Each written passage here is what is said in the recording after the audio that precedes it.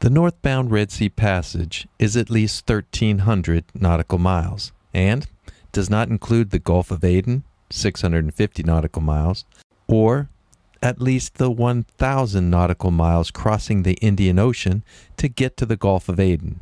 Total, you will travel well over 3,000 nautical miles from the time you leave Tanzania, Seychelles, or the Maldives before you pass through the Suez Canal and arrive in the Mediterranean. The winds will most likely be against you in the Red Sea, unless you have three things in your favor. You have plenty of time to wait for good weather, your weather planning is stellar, and you have a lot of luck. Let's talk about the do's and don'ts of making the Red Sea Passage.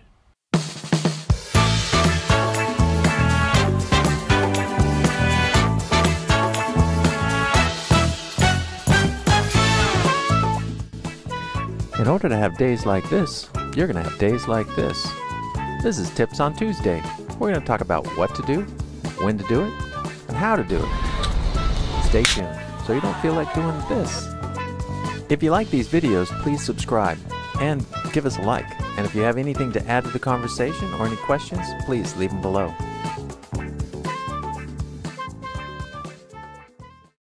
The first thing is to get your boat in tip-top condition. Spend more time worrying about the engine, transmission, running rigging, standing rigging, and sails than worrying about all those pirates you've heard so much about.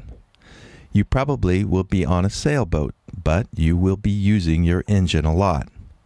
So make sure before you leave Tanzania, Maldives, or Seychelles, you have changed all your engine fluids and your engine is in great shape. Inspect the running rigging, standing rigging, and make sure you have plenty of spares. Everything should be in tip-top condition in order to have a smooth Red Sea passage from the Indian Ocean north to the Med. More boats are lost because of a system failure, engine or standing rigging, etc., that could have been repaired before setting sail than pirates. Carry at least 10 primary fuel filters. We have a dual Raycor filter setup. And carry 5 fuel filters for your engine. If you get bad fuel, you can go through filters quickly. Though we have not had any problems with bad fuel, it's always better to be prepared. You should also have oil filters, impellers, and enough oil for at least 2 engine servicings while crossing. You can get oil in Socotra, Djibouti, Sudan, Saudi Arabia, and Egypt, but it's always better to have everything on board for at least 2 oil changes during the Red Sea Passage. Weather. I like to use OpenCPN to do my passage planning, and you will see that OpenCPN is a very useful and free program. Historical winds, current, and storm data, so you can look at historical wind average for each day of the year. This information will give you a good understanding of weather patterns throughout the year wherever in the world you might be planning a passage. You should also check out my video on how to make satellite overlays for your OpenCPN and one more video, how I used OpenCPN to plan my crossing from Tanzania to Socotra. Links below or up top. In my opinion, there are 6 parts to the Red Sea crossing. Getting to the entrance of the Gulf of Aden, or Socotra. Some come from Tanzania, like us in Zatara. Some come from the Seychelles, and some come from the Maldives.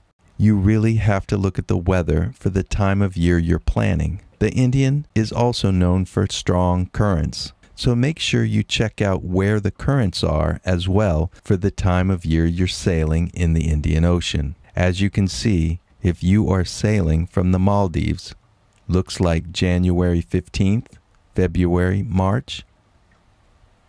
Seychelles to Tanzania, late September to early October. The locals in Socotra say the weather changes drastically after October 10th. The saying in Socotra is, winds die, 10-10 at the tips. Unless you want to see 50 knots of wind like us when you arrive after October 10th. I have to include one thing, the Maldives Rally. The Maldives Rally is a wonderful way to see the Maldives. They will check you in and show you the real Maldives. If it's at all possible, do it. Sign up now for 2024. A link is below. 2. The Gulf of Aden, Socotra to Djibouti.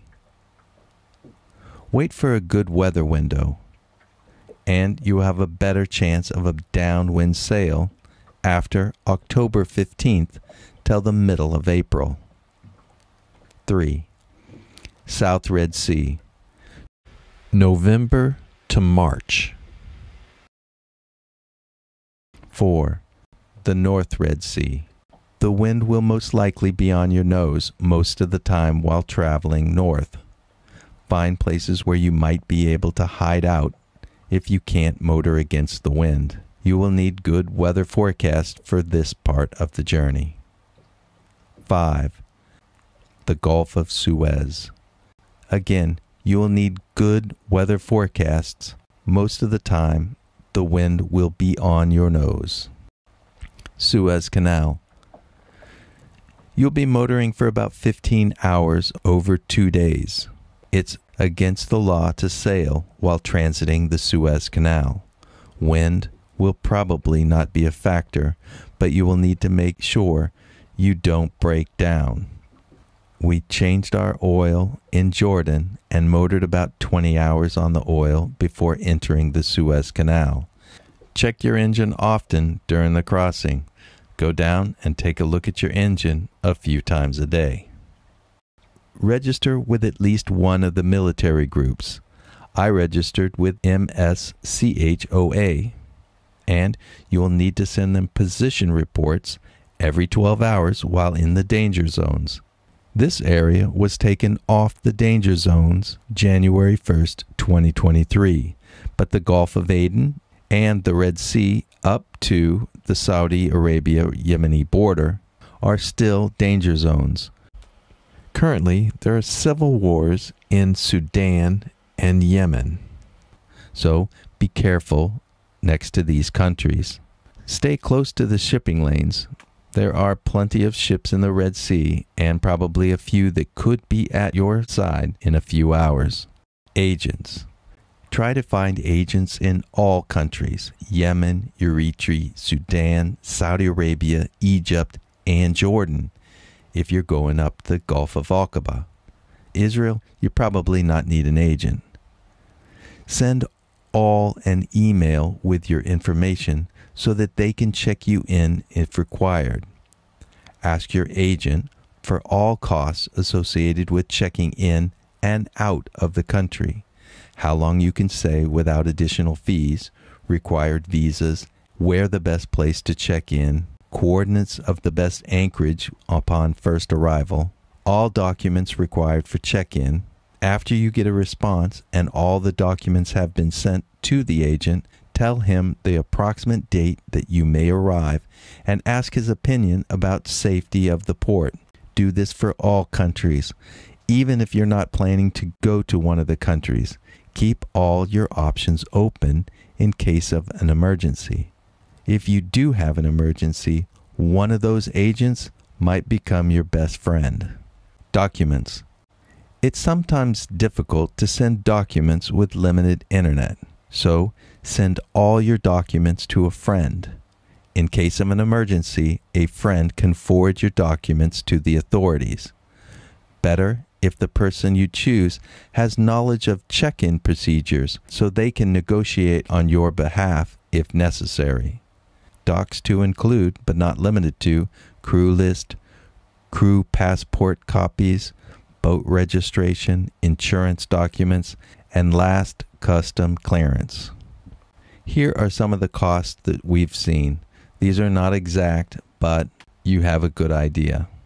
Have between $2,000 and $5,000 US on your boat so that you can pay some people in cash. Things not to do. Don't get frightened by boats. Just keep your distance. You may come across fishing vessels, but your chances of meeting up with a pirate is about the same as meeting up with Johnny Depp.